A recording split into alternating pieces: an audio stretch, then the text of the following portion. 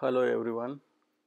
Today we will talk about preparing commercial growers mix with pH control. It means that mix itself regulate the pH of media or in soil, you can say. So some of the component increase or decrease the pH of our growing media or soil. So two component are critical for lowering the pH. As we know that water supply to our homes having pH 7 or more, and most of the compost what we are using here are having higher pH. So over the period of time that pH increases in the soil, and you can say that in higher pH most of the nutrients are not optimally absorbed by plant. So it affects the growth of overall plant. So what is required for rose plant, that pH of the media should be slightly lower than 7. So it should be slightly acidic, where all nutrients would be available to rose plant at optimum level. So we have to prepare mix accordingly, and two component basically lowers the pH in NPK combination. One is ammonium sulfate or sulfate formulation of fertilizers, and second is elemental sulfur or plain sulfur, which convert to sulfate, and it increases the acidity of plant. Here, here in the diagram you can see that urea and ammonium fertilizer converted to nitrate, and in the process that hydrogen atom is gained, means it is positively charged. So soil acidity will increase if this nitrate is leach out from soil or potting media. If this nitrate is absorbed, then this additional hydrogen ion will be consumed. So net pH will not drop, you can say. And this can or sodium nitrate or any of the nitrate fertilizer, it won't have effect on pH, you can say. If we are using elemental sulfur in our soil, or we are using sulfate based fertilizers, then here also you can see that hydrogen atom is gained only if sulfate is leached out, and it won't be absorbed by plant. If it is absorbed, then net result is no change in pH, and if sulfate is leached out, then it would gain positively charged hydrogen.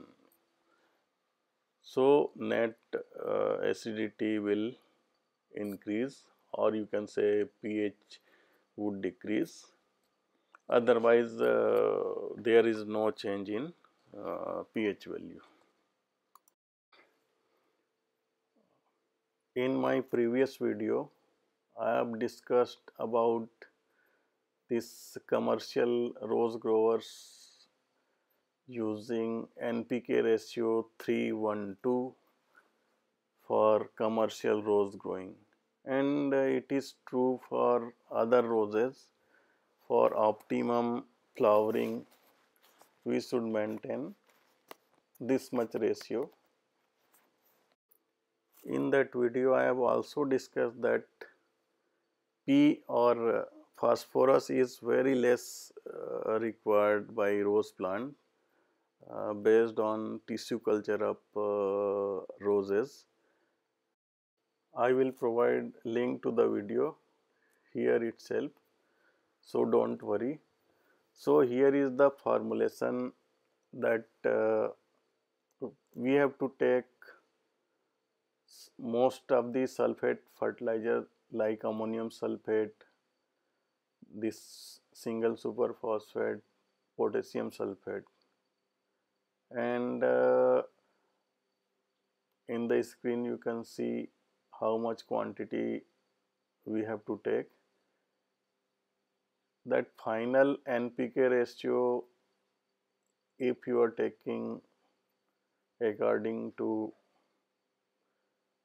this slide, so effective NPK ratio we will get 16-5.5-11, which is roughly a ratio of 3:1:2, and in this ratio you can add 100 grams of Epsom salt and 40 grams of Combit 2 micronutrients and 20 gram calcium sulfate or gypsum.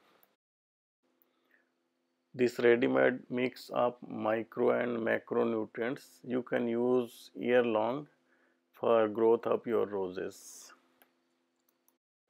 The additional calcium available in gypsum and single superphosphate will balance the pH if it is going below certain limit.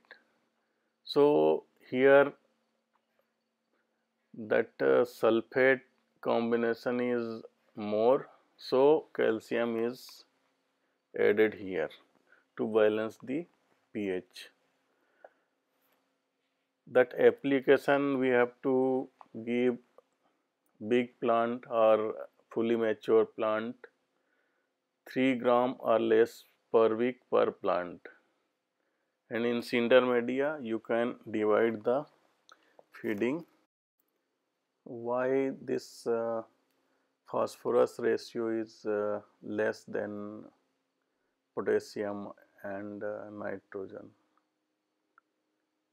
That if phosphorus is increases in soil, that will inhibit the absorption of iron, which is more pronounced in hot days or in summer months. That in summer month you can see that symptom of leaf chlorosis, that is due to high phosphorus content, what I feel as per my experience, and it has nothing to do with lack of iron in media, or you can see higher pH. This leaf chlorosis symptom is typical of soil media roses, and in cinder media you have to provide time to time micronutrients that will balance out. But in soil media, this high phosphorus inhibits the absorption of iron. That you have to keep in mind. That's all, friend, for today. We will meet again. Thank you.